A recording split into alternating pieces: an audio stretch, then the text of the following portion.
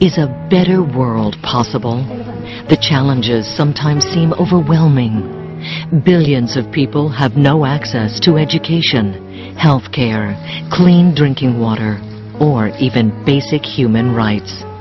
Their poverty is compounded by corruption, conflict over resources, economic stagnation, and violence. Some countries, whole generations of young people are being lost. So the cycle goes on and on. So one has to break that cycle. Where are the solutions? And who are the change makers who can create them? In the past few decades, a powerful force has emerged. New leaders finding new ways to tackle the world's biggest problems. Problems that governments and businesses alone have not been able to overcome. This is a new language, a new way of looking at the world. Very different structure, different framework, different reference points. This global revolution is led by social entrepreneurs, innovative people who respond to local problems, engage their communities in solving them, and accelerate change. What has happened during the last 5 years is breathtaking. People have the power of transformation. This series is an opportunity to learn from the most extraordinary social entrepreneurs, people whose visionary ideas and persistence have enabled millions to transform their own lives. These founding members of Ashoka's Global Academy for Social Entrepreneurship have lessons to offer us all about the power of our own potential. They all started small, from humble beginnings. You are invited to share their journeys, learn their insights, and about the tools they use to produce change. We have a window of opportunity of a couple of years. It's a chance that we have to think ahead. The companies that get this are going to have a huge competitive advantage. Whether you're in business, the media, government, universities, or the social sector, this series will expose you to a new way of thinking and working that will stretch your own beliefs about what's possible and how you can achieve it.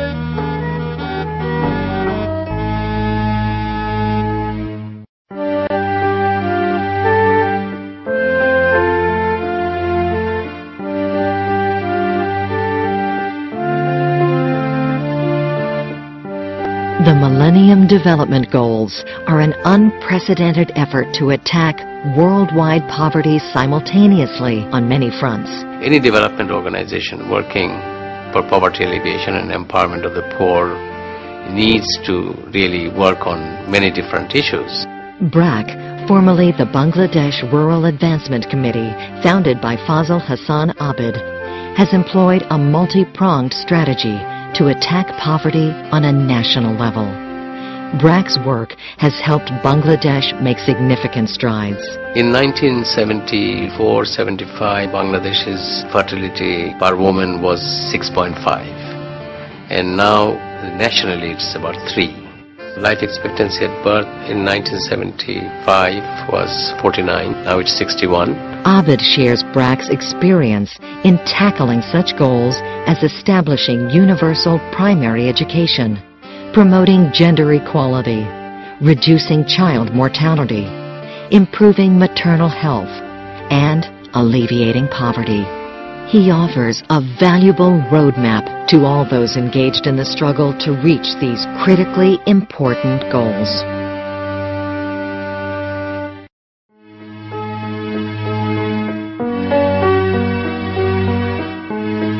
The Millennium Development Goal is multifaceted in the sense that it looks at poverty, survival of children, maternal mortality, environment, all kinds of issues. And I think they are very important issues, and it requires any development organization working for poverty alleviation and empowerment of the poor or development of their country needs to really work on many different issues. And BRAC has been one of the pioneers of working on many different facets of life, because we have looked at human beings as an integrated entity. Their needs are multidimensional.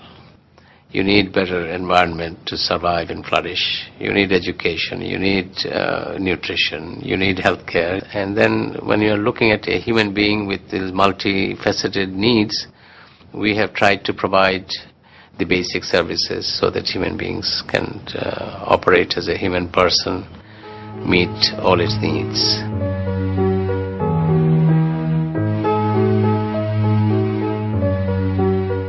Poverty is the number one goal, reduction of poverty. And I think in this respect, BRAC's main objective is poverty alleviation and empowerment of the poor. And our basic thrust of programming has been to reduce poverty in Bangladesh. It's not just poor people, less than $1 a day, we are trying to help them, but also the poorest 10% of the population who get less than 35 cents a day. These are the people also we are trying to work with microfinance and asset transfer and healthcare and so on, so that they can come out of extreme poverty. So poverty reduction remains our biggest thrust of our programming, and we are hoping that large numbers of our very poor people would come out of extreme poverty by the year 2015. But the problem of nutrition in Bangladesh is great. We have problems of mothers who are malnourished, producing malnourished babies. A lot of children, almost 40% of our children, are born what is called low birth weight. And then again, if you don't provide right kind of food, then of course the children remain malnourished. When they become adults, if you are sick, then you can earn enough, and then therefore you are poor, and therefore the next generation of children are also malnourished and poor, and so the cycle goes on and on. So one has to break that cycle of poverty and malnutrition and lack of earning power and poverty and malnutrition again. So we have worked on a number of different areas in tackling malnutrition at the child at the maternal level, tackling at the adult level, particularly with microfinance and income and employment generation program, to try and get poor people to earn more so that they can feed their children and their family, to try and get Bangladesh out of this cycle of poverty and malnutrition.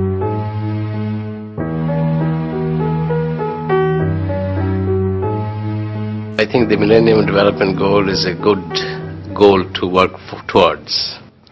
Most of the goals or targets set is achievable, I think. And in Bangladesh, I think we will try and achieve all of it, all the goals. The first one, of course, is education of children, whether we could get all children into school and get them to complete primary education. We felt that if we ultimately had to improve productivity in this country, we needed to get our children educated for the next generation to be able to compete effectively in the globalized market.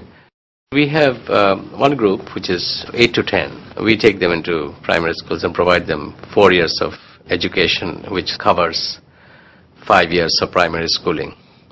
And then we have got another group, where mostly girls, but some boys, 10 years to 14 years. Those children who, for whatever reasons, have not had the opportunity to have an education. Since they're older children, we provide them 3 years of education to cover 5 years of curriculum. And they can do that. Most of them complete 5 years of primary schooling in 3 years.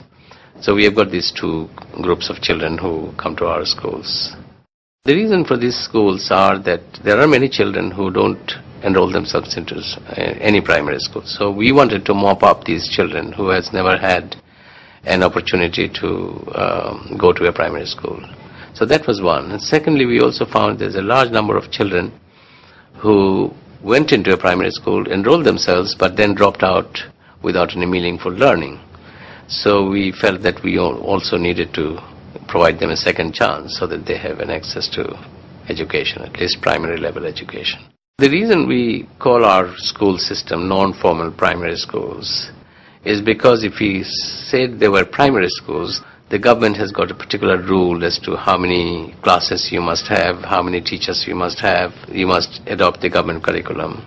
So we felt that we would be outside the government system. We wanted to experiment with new ways of teaching, learning.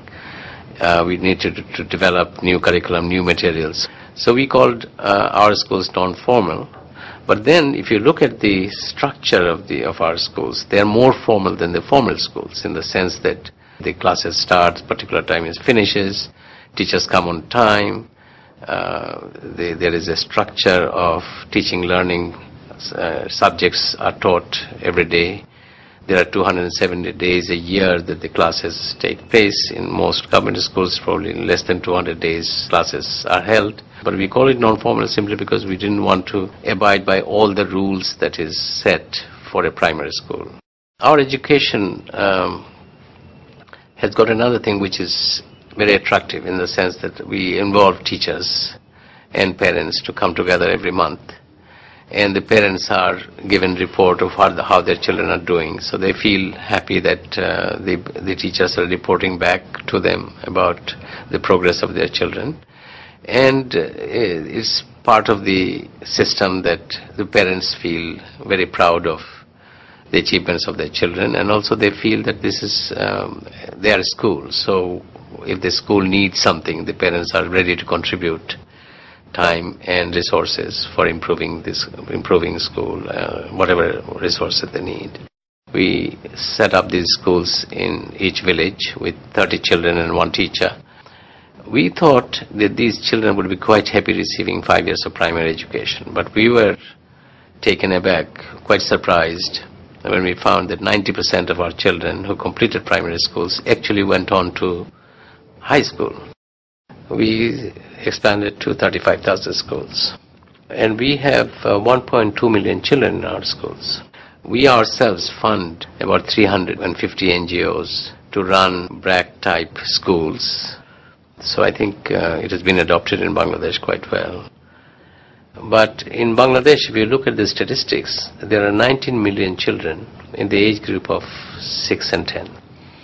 Approximately 3 million children are out of school right now, still not going to school. So if we had more resources, I think we could have had 100,000 schools and mopped up all the children who are out of school presently. So because we don't have the resources we need, we can't expand to that level.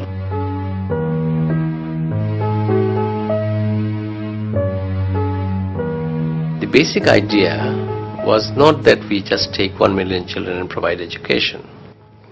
The idea was that the kind of systems, methods, training of teachers that we developed, if we could transmit part of it to the national system, then we would have been satisfied. But BRAC schools is being looked at by government as a separate entity, and we have nothing to learn from them, kind of thing. So I think our real challenge is going to be in the future, if we could transmit some of the things that we do in our schools to the national system, building self-confidence in children, teachers training, teachers refresher courses, the materials and curriculum that we have developed. If some of them were transferred to the national system, I think the country could benefit dramatically in improving primary education, quality of primary education in our country. That part of it we haven't achieved yet, and we are looking for opportunities to do that. One of the problems of the government primary school system is that there are many children enrolled, maybe 80 to 90 children enrolled in one class, and then the primary school doesn't have the space, maybe space for 50, but they're enrolling 90. But ultimately what happens is about 50 or 60 children comes into the class, the others remain absent because they can't find space. We felt that maybe if we could provide a preschool class for 1 year before they come to primary schools, then at least the basics of alphabet and numbers up to 100, they could at least learn those, and also learn some rhymes and so on, which sort of amuses children. So we have now set up about 16,000 preschools so that they're prepared to go to a government primary school. I know that the primary school is a very unattractive, very difficult place to survive, but still hopefully the survival rate will go up. And we are also trying to help primary schools in setting up the class which has got 60 or 70 children. We are trying to build another class by the side of the primary school so that it could be divided into 2 sections. So we are now talking with the government and talking with the community. We are also raising money from the community so the primary school could be expanded. Hopefully, if it works, then we can go national again and try and improve primary education in Bangladesh. What we are facing is that our children are coming out of primary schools and going into high schools. The quality of high schools is really bad in Bangladesh. So we have just taken up a program of improving secondary education in Bangladesh. So out of 17,000 secondary schools, we have taken up 1,000 schools to try and improve quality of education. How do you improve quality of education? Basically by training teachers. And we are also training headmasters how to manage a school system, how to get community to support them more. And also training the village, the school management committee as to what their responsibilities are, what to look for, how to raise money, things like that, so that the school system works. So hopefully, if we are successful in doing that, then we can take up a larger program in the next phase, take up all the 17,000 schools and try and improve that. We need to not only get children in schools, but also provide a quality education, and which is not happening in Bangladesh yet, whether it is primary or secondary. So I think basically we need to work on that a lot more.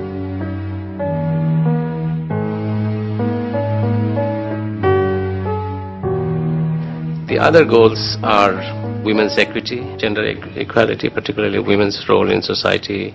BRAC has been working specifically on a number of areas vis-a-vis women. Almost all of our microfinance clients are women, so we are trying to develop economically our women in Bangladesh. Women's education in Bangladesh, we are attaining almost parity in primary education in enrollment of girls and boys.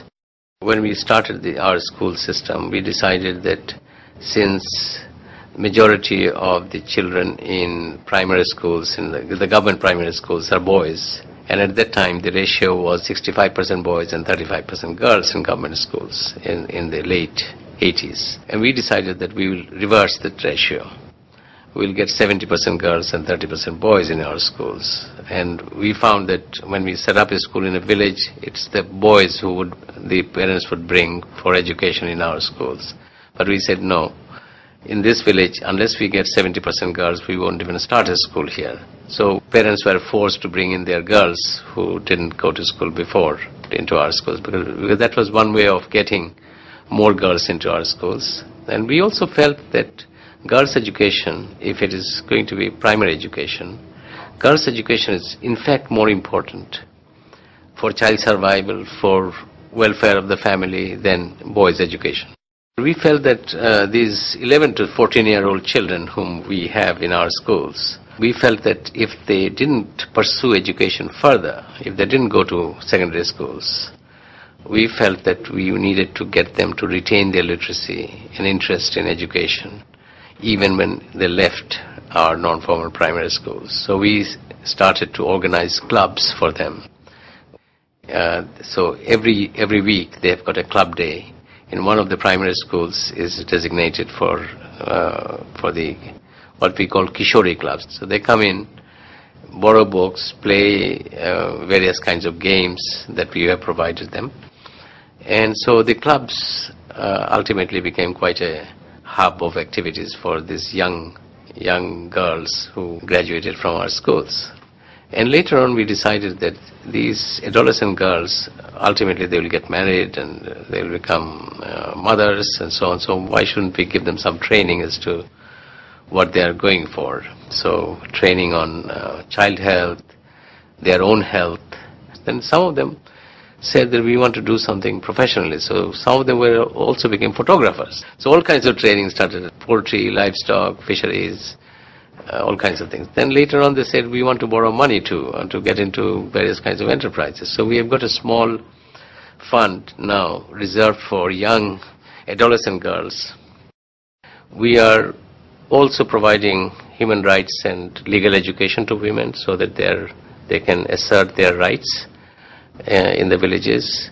And we provide also legal aid for any violence against women when a woman is divorced, the husband doesn't provide anything for the children, and we are taking them to court so that they receive allowances for children's education and costs of running families, so that they are not totally borne by women. So we are trying to take women's side in almost every activity that we do. Even lately, we have started training women journalists, so that we will have in the media a fairly substantial number of women who would represent the causes of women in the countryside.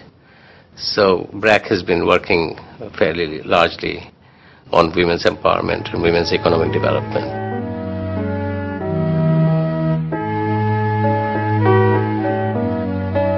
When we started health program in Bangladesh, we started with curative program, basically doctors looking after patients. But we realized that just curative service is not going to change the disease pattern in Bangladesh. We need to look at how to control diseases, how to prevent diseases. So basically, the idea of immunization of children so that they get less disease, family planning services so that women don't suffer from other things associated with births. Water and sanitation is another area that we worked in. So we have now provided all kinds of preventive medicine. For most of our health programs now, we need involvement of our group members, because if they have to improve the sanitation and water, their participation is essential. Initially, they came as passive recipients of curative services from our doctors. I don't think we now provide many things ourselves. Most of them are embedded in their own communities. So the health worker that we have trained, she's within the community and they pay for the services. And they improve their own condition as they see fit. In our basic health program, what we call essential healthcare program, are Shaistho Shebikas, the village health workers. They are providing basic services like antenatal care. Every pregnancy is being monitored, postnatal care, some basic nutrition, folic acid and iron for every pregnant woman. So she's a group member, so she will be borrowing money to do whatever activities she has. She may have 2 cows and 5 goats, and she has other things that she does. But on top of that, she also serves the community in healthcare. So she probably gives 2 to 3 hours a day in the task of village health worker. So various kinds of health commodities we supply to her, and she has a small markup so that she can get some income out of it. For that, I suppose she will be respected in the community as a village doctor. But we don't pay any salary to them. If we paid salary to them, what will happen is that if BRAC were to stop it, they will stop their work. So we felt that we needed to develop somebody within the community, so she will go on serving the community as long as she is capable. Community health center, I think we have got about 100 community health centers.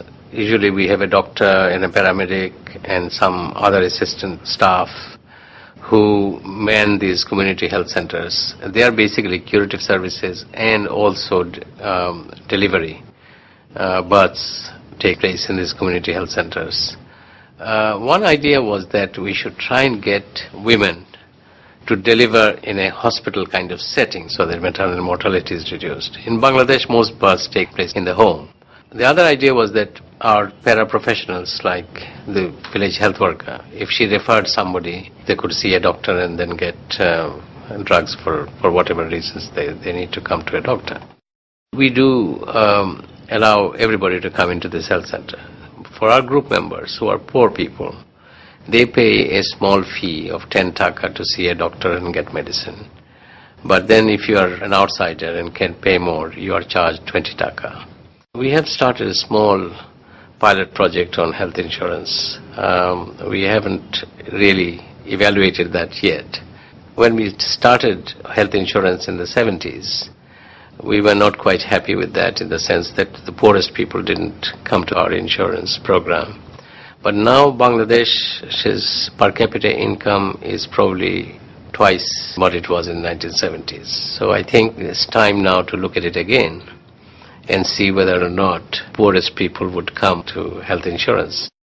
60 to 80% of our costs are recovered from fees. So we are still looking for 100% cost recovery in our community health centers. Once we have attained that, then of course we don't need to put in more money or seek more funding from donors and so on. Then we can go on expanding and then provide better service.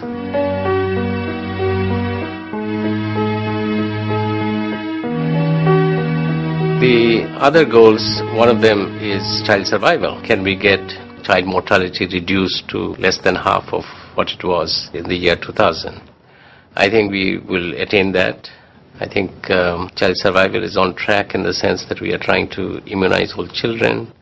Oral rehydration is working quite well. We will try and get the mortality from pneumonia controlled. So I think child survival will probably attain that also. There are many companies now making packets of oral rehydration salts which could be mixed with water and then given to children when they have diarrhea. But if we didn't do the teaching to mothers how to make oral rehydration fluid, the packet distribution would not have been very efficacious in the sense that they wouldn't have known how to mix oral rehydration salts with water. What we did was teaching mothers how to measure water and how to mix things. Now that we have taught how to measure water, half a liter of water in every household, they know what to do now that the packets are available. But then our biggest contribution, which probably improved child survival dramatically, was the immunization program. We took up half the country and immunized all children in the late 80s. Since then, we have been asked by government to help improve immunization program in the government setup, and we have helped them in improving immunization coverage. So I think in terms of impact, probably our work on immunization has had greater impact in improving child survival and health for children than anything else that we have done so far.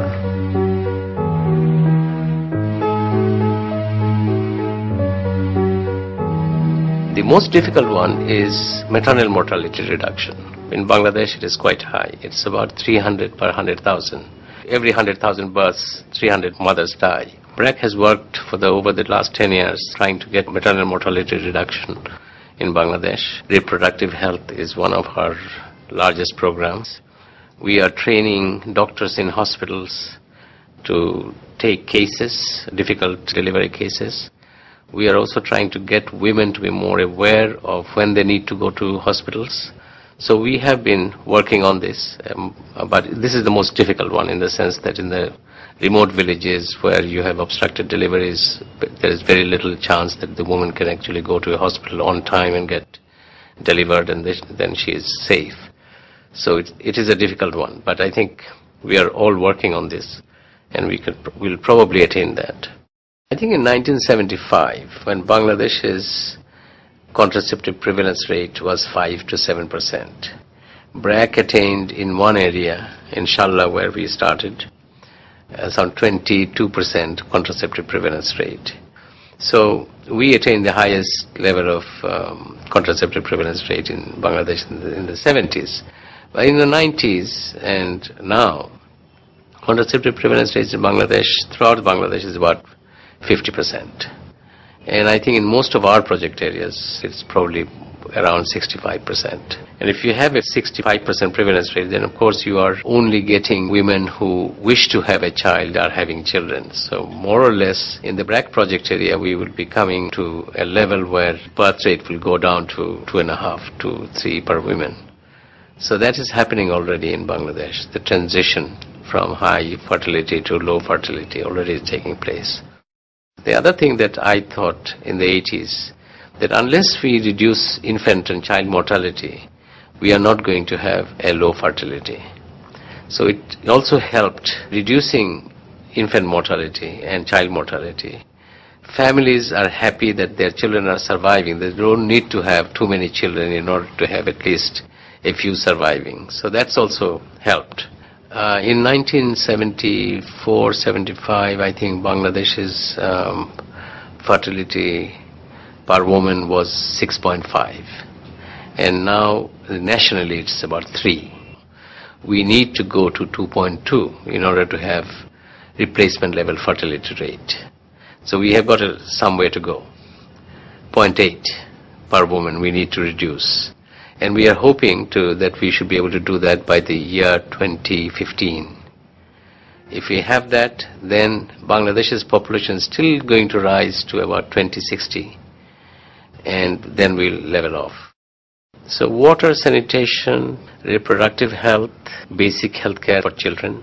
If you can ensure that, then I think our infant mortality rate will go down sufficiently enough, and we will also raise the life expectancy at birth.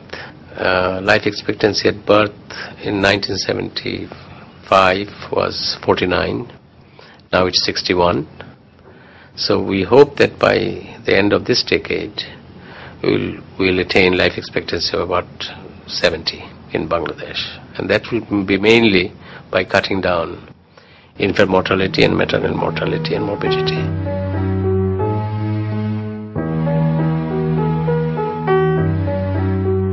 On control of diseases, HIV, AIDS, malaria and tuberculosis, BRAC is already involved in eradication, if not eradication, control of tuberculosis in Bangladesh, and we have got a fairly large program covering the entire country. We have just received about $45 million from the Global Fund for Tuberculosis, HIV, AIDS and Malaria, and we have got a program now going all over the country. So we've got about 50,000 women we call Shastho Shebikas, which are the rural health workers.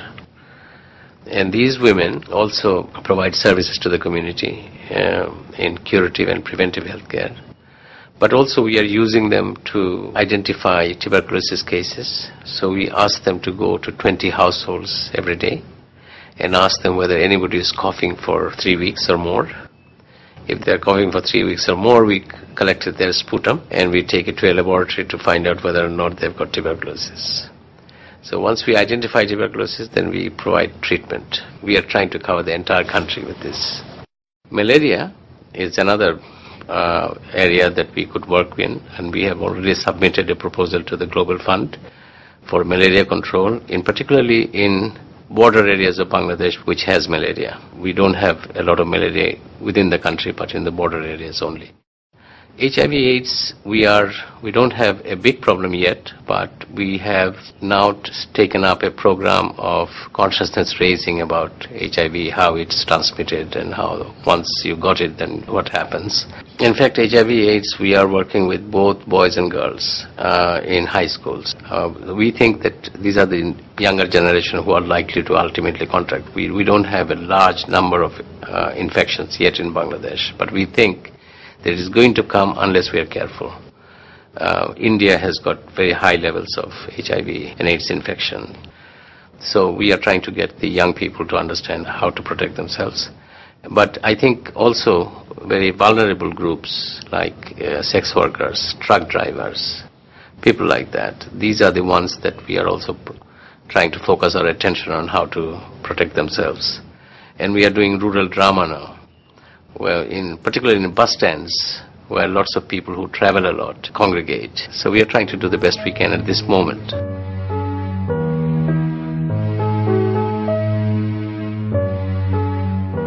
On environment, we are working on safe drinking water solution for Bangladesh. Of course, Bangladesh was lucky in getting tube wells sunk during the 70s, 80s and 90s. So most people have access to safe drinking water. But then we have a problem of arsenic contamination in our groundwater. We have done a survey of how many tube wells in Bangladesh has arsenic contamination, and we are trying to find alternative source of water.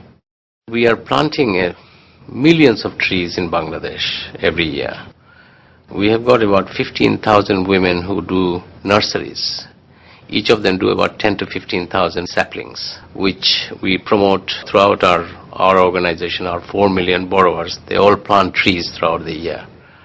And apart from that, we also have our own nurseries. Last year, I think BRAC itself produced about 2.5 million saplings. But then our group members do much more. 10,000 women doing 12,000 saplings. It's a large number, huge number of saplings which are distributed to our group members who then plant these trees. BRAC has just done a study on medical waste disposal in hospitals in Bangladesh. So we found that a large amount of medical waste are being disposed without any protection. So we are now working with hospitals in Dhaka to try and get all the hospitals to come up together to buy incinerators so that they could dispose the medical waste. So we are working on a number of different issues on protecting our environment and pollution. Dhaka is going to be the 4th or 5th largest city in the world in 2020. It has got 13 million people now, but it's supposed to have about 24 million people by the year 2020. And there are lots of slums. Almost half our people live in slums. But we have got a company, Bragg Concord Lands Limited, which is trying to get lands developed so that poor and lower middle class people could find plots of land which they could build on. But this is going to be the most difficult one of the Millennium Development Goals, particularly in Dhaka city, to try and meet.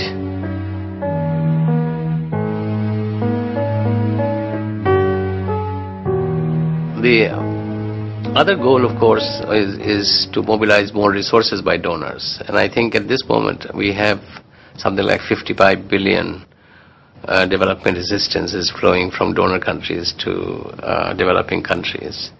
And a friend of mine, Jeffrey Sachs, the economist, worked out that we need something like $150 billion annually to be transferred so that Millennium Development Goal could be achieved. Even if we receive $100 billion annually, I think it'll be possible to achieve Millennium Development Goals. So I think the donors need to also think of increasing their contribution to overseas development. Some countries are already doing that, but many others are staying put at the same level that they committed before.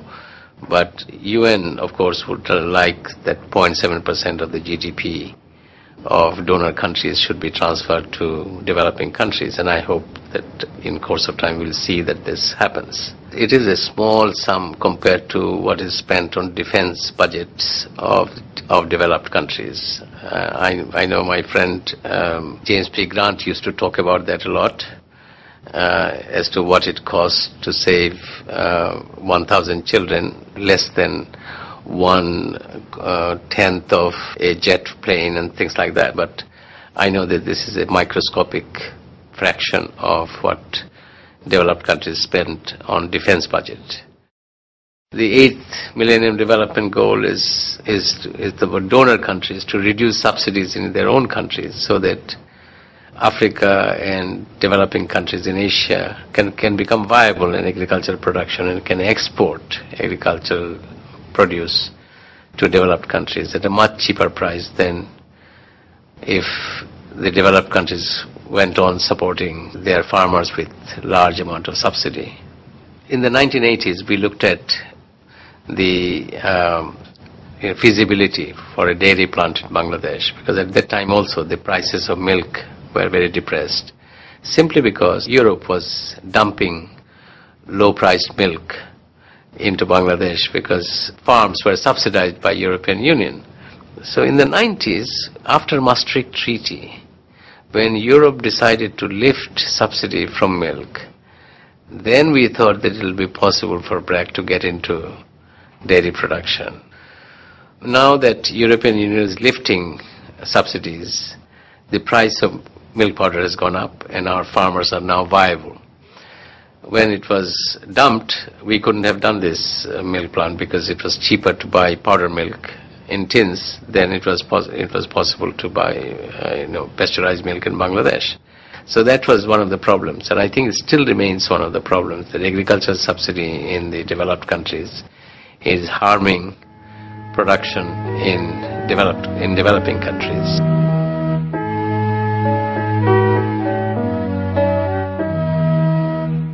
Millennium Development Goal doesn't have everything in it. It has only provided a guideline for achieving certain targets in certain sectors. But then, in order to achieve those, there are many other things that needs to be done in a society. Getting better public service, better delivery, eradicate corruption or reduce corruption, better governance. Better governance is very much related to Millennium Development Goal, because in order to attain that, you need to have a better governed society, more equitably distributed resources. You're unlikely to achieve Millennium Development Goal when the country is not well governed. Bangladesh is a democratic country in the sense that we have an elected government in power. But most elections in Bangladesh, we have been having elections since the British time, 1940s. But then most of the elections, the voting was done on the basis of the village headmen telling the people to vote for particular individuals, and they voted. So it was not really individuals exercising their rights and judgment as to who should be the best candidate to vote for. What is happening in Bangladesh with all the activities with the poor people that we are doing, BRAC, Grameen, all kinds of other NGOs who are organizing people for power, for the first time, people at the grassroots are waking up and exercising some amount of judgment as to what kind of people should be elected. So I see in the future, in the 10, 15, 20-year kind of time frame, the kind of people we have leaders now, elected leaders, their character is going to change. There is going to be much more grassroots level people who have served their constituencies well. They are the ones who are going to be elected. Once these people are organized and know how to exercise their rights through the electoral process. This is coming up in Bangladesh. So our democracy will be much more strengthened through the process that we have started with, working in the countryside, organizing people for power.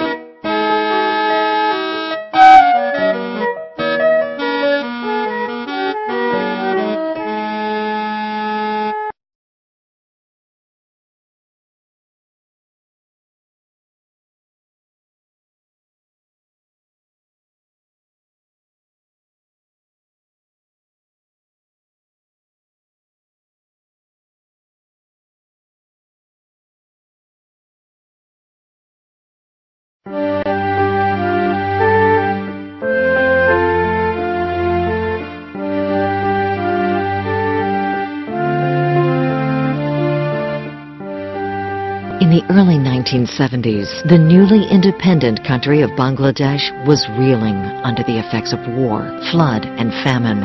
Fazl Hassan Abed organized a relief effort that was quickly transformed into something very different. We came to the conclusion that relief and rehabilitation is not going to be enough. It has to be a long-term commitment to development. People were poor and going to remain poor unless we bring about change. Abed understood that one does not simply develop people.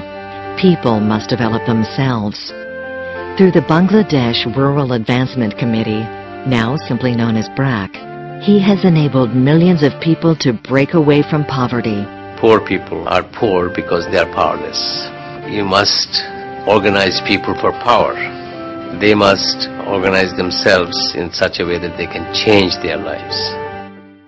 In this program, Abed shares his story and that of BRAC as it has grown from a small group of dedicated staff members to a giant non-government organization of over 4 million members, which continues to be a guiding light for all who take on the task of global development.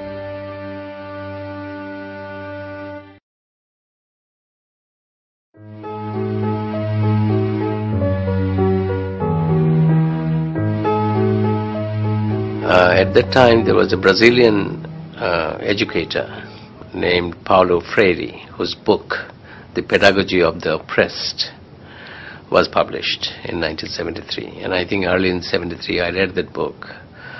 His thesis was that the poor people are poor because they are powerless. You must organize people for power. They must organize themselves in such a way. They must understand the dynamics of their communities in such a way that they can change their lives. So that book sort of provided a theoretical framework for us to try and develop people for power. So we set up a whole 100 lessons in which we sort of started building self-worth in people. And through that process, you build self-confidence that they can change their condition and they don't have to live in poverty and degradation forever. We go into a village, a field worker, we call him a program organizer. He goes into a village and organizes maybe half a dozen people, maybe 15 or 16 people, and say that you form a group, and then you bring in more people till you are about 30 to 40, and then a village group is in existence. And then once we have got this 40 people in a village organization, we call them, then we start other programs like saving starts even before the group is complete. But once the group is complete, then of course we'll provide credit. We'll also provide some training programs like legal education so that they understand their rights and obligations. In each village we have 1, 2 or 3 groups of 40 women. So about 10 groups to 1 PO. In an average area office, I think we have got about 20 POs. The 20 POs will look after about 200 groups. 200 multiplied by 40, it could be as many as about 8,000. So area office will cover about 7,000 to 8,000 group members. So you replicate throughout the country and you have 4.5 million groups.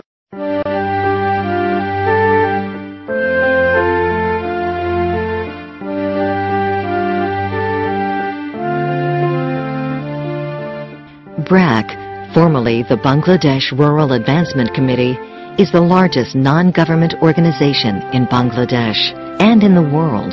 Fazl Hassan Abed is its founder. A country like Bangladesh with 130 million people, you need to have large-scale programs, otherwise you don't bring about any significant change. BRAC's 30,000 staff members serve over 4 million members with healthcare, nutrition, microfinance, legal aid, and other services. Over 1 million children attend BRAC's non-formal primary schools, and only 20% of its work is funded by donors. There's a market perspective in everything.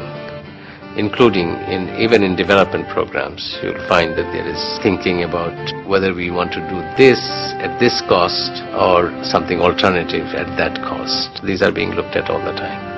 Abed shares with us his views on why it's so vital to think big, how to properly lay the groundwork, how to guide the process, how to employ important checks and balances.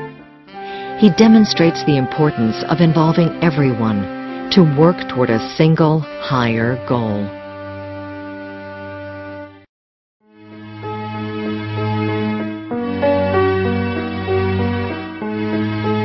In the 70s, there was a book by Schumacher, or Small is Beautiful.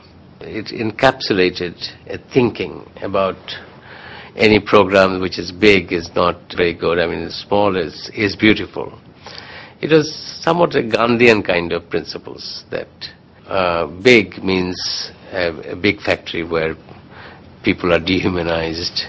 Small is beautiful in the sense that you do things, you produce things yourselves and so on. But we felt that in terms of development programs, whatever you do in Bangladesh, if it is too small, it's insignificant, it doesn't solve the problem of Bangladesh. We decided that if you want to tackle poverty of the country like Bangladesh with 130 million people, you need to have large-scale programs, otherwise you don't bring about any significant change. So that became our motto, that small is beautiful, but large scale is absolutely essential in Bangladesh.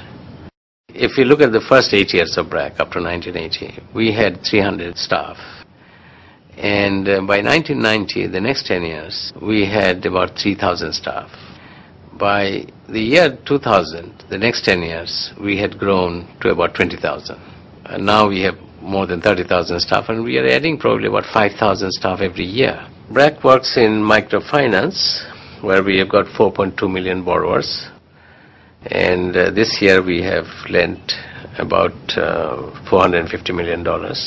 We are working in developing agriculture, livestock, fisheries. We have programs in education. We are providing primary education to 1.2 million children. I think the first thing, of course, when you want to go to scale, you must be determined to bring about change in a significant way.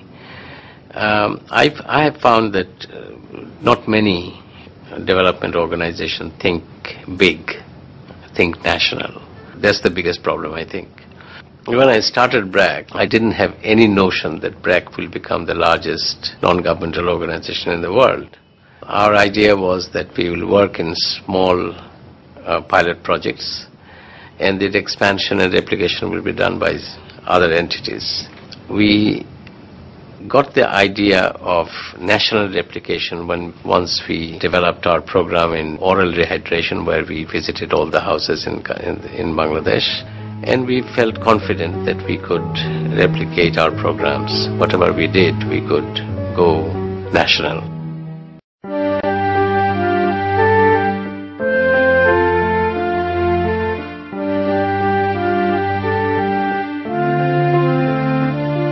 Success as a Brazilian toy manufacturer led Oded Grajev to launch a nationwide campaign to end child labor.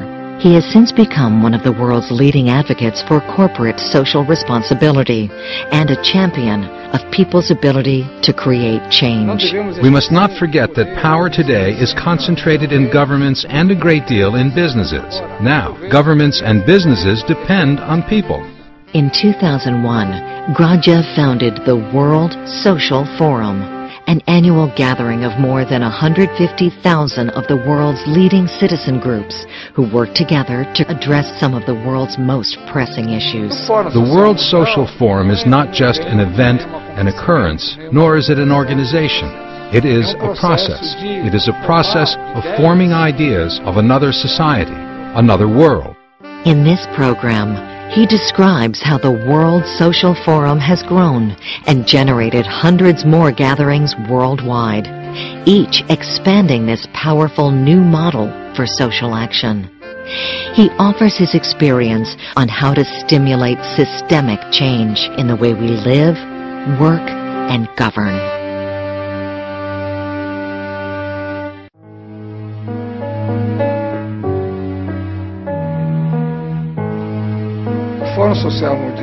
The World Social Forum has great potential to save mankind from the great social and environmental disaster that is on our threshold if we believe all the forecasts from scientists, universities, the United Nations, and the social organizations.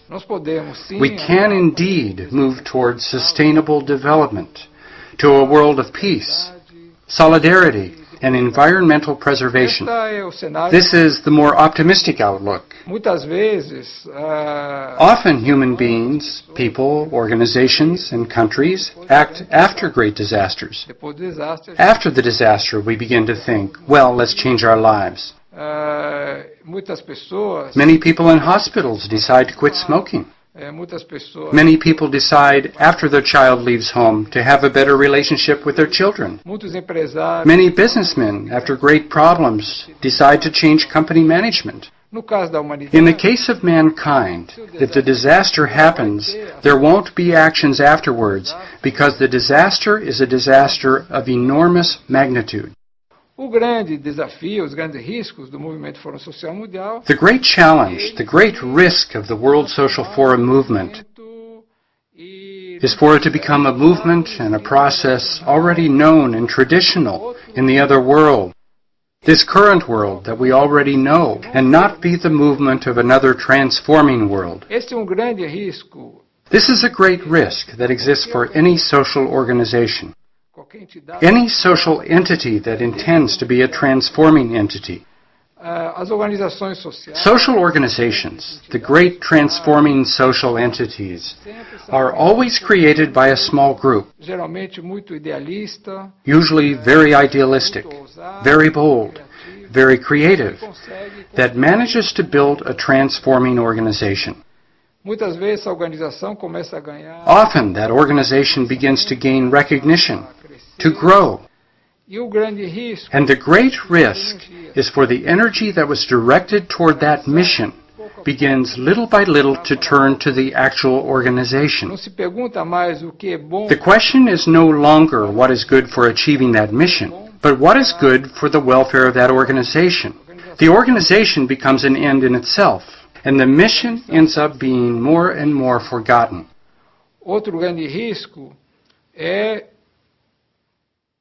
Another great risk is to transform the energy that was directed towards the mission into energy for the political struggle to control the organization. Another great risk is when the organization grows and is acknowledged. Doors begin to open. There is more space and recognition, which makes the organization become more and more conservative, more like the establishment, because it doesn't want to lose its recognition. It loses courage, avoids conflict, does not want to displease anyone, and ends up being more a conservative than a transforming organization. They are risks that involve not only the World Social Forum, but I think any social organization that has the idea and the mission to be transforming and improve the world.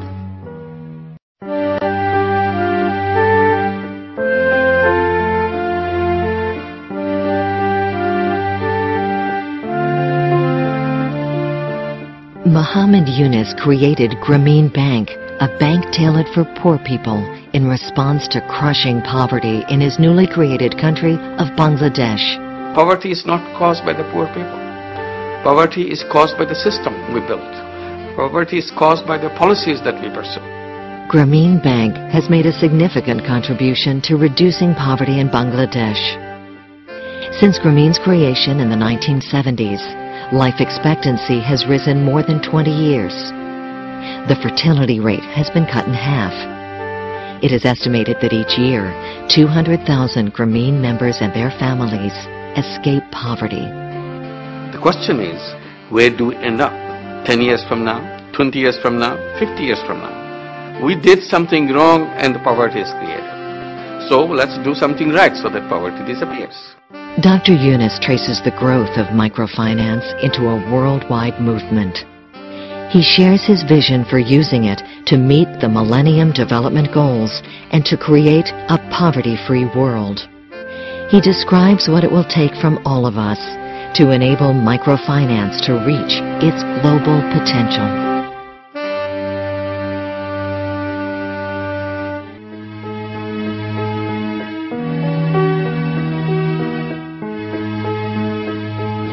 To me, poor people are like a bonsai. Like the bonsai tree, little tree.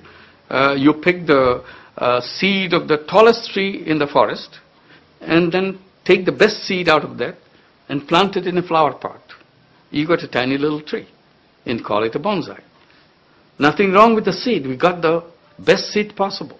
Nothing wrong with the tree because we picked the tallest tree in the forest. But actually it grows this far. Why? Because we put them into a flower pot, the base. Society is the base. And society is so stingy, it doesn't give them the poor people space to grow. So I said, change the base. If you change the base, anybody will be as tall as anybody else. My belief is poverty is not caused by the poor people. Poverty is caused by the system we built. Poverty is caused by the policies that we pursue. So if these are my conclusion, I have to prove that this is true. So I built Grameen Bank as an institution, a bank, but a different kind of bank. You say, there are banks, why did you create another one? Well, I said, this kind of bank doesn't exist. That bank created poverty. These banks get them out of poverty. We assume that some people will always remain poor. I'm always asked in Bangladesh, you talk about having a poverty-free world, are you crazy? Even the richest country in the world, United States, they have poor people there. I said, look, no matter how rich you get in the present system, you'll have poor people. So I'm trying to change that system. And that system, there will be no poor people because people are as capable as anybody else.